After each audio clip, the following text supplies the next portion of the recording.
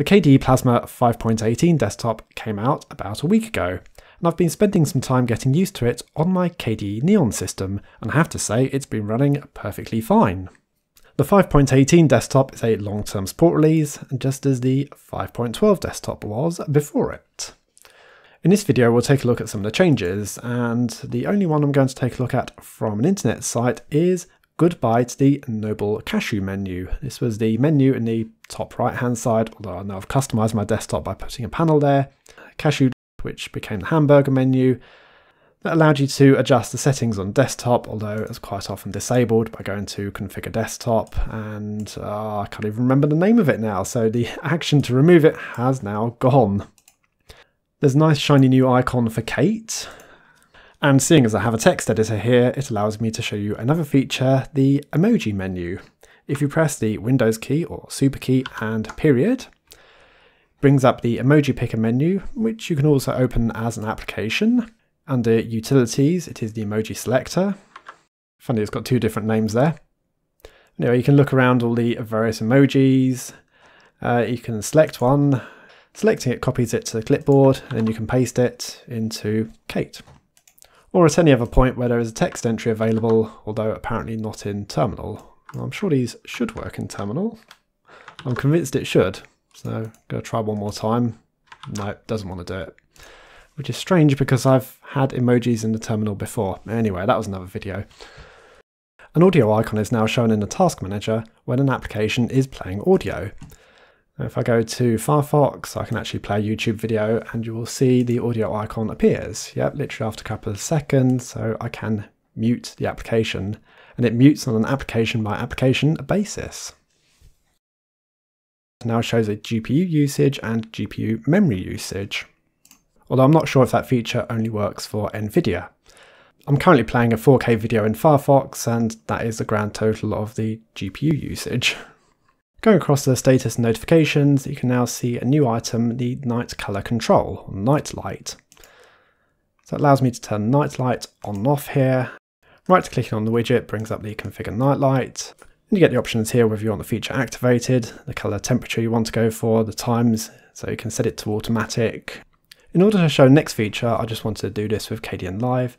So when I render a file, I get a notification here that the file has completed rendering, and I might think, oh, that's very nice, but I don't actually want it in that location anymore. Well, now you can drag and drop a file from that notification. Yeah, so I can move it there and moved it to a completely different folder. Yeah, that goes for anything in the notifications. It doesn't have to be KDE Live. If you go to download new wallpapers, you get this new view here, a grid view. Although I think they've missed out something here, so it's suggesting that the most recent items are first. And you think, yeah, great, I definitely want to see the most recent items first. But that's not the case, that's actually the most downloaded items first. So you have to select something else, then go back to selecting the most recent. Yeah, it's just a little bug, but anyway, I have to say that is a nice view there. It allows you to get a nice sample of what the wallpaper actually looks like. And there's a few other menus that have gone to this new grid style. Now to go across the system settings, there's been more of a push to use this global theme feature for adjusting multiple items of theme at the same time, and you can see it has the same grid style as the wallpaper. The workspace theme has been renamed to Plasma Style. The application style has been changed to the same grid layout. The configuration for GNOME and GTK applications has been tucked away a little bit more. Although reading the changelog, the GTK theming is supposed to pick up immediately from all the other settings here in KDE. So it's supposed to pick up like the colours and the plasma style. But it didn't work for me, so I'm not quite sure what's going on there, but it's definitely in the changelog that they have adjusted the GTK theming, and it's supposed to be a lot better now. One perhaps unwelcome feature, depending on your point of view of course, is the user feedback. Now this feature is actually disabled by default, but it does allow you to contribute information about your system to potentially allow the developers to, I guess, focus on more specific areas that are necessary for improvement. Or I can see how statistics help, but if you've seen some of my videos, you probably know my point of view on feedback. In this case, it's disabled by default, so I have no criticism in the way it is implemented, although I will take more of a look at that feature. The options for Nightlight are under Display and Monitor. That's the same feature I saw from right-clicking on the widget.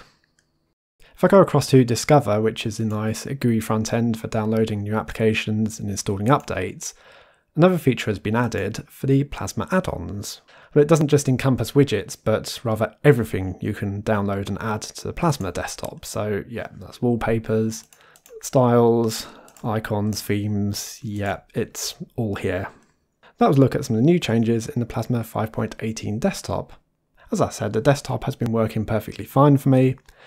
Well, thanks for watching, I'll see you all later.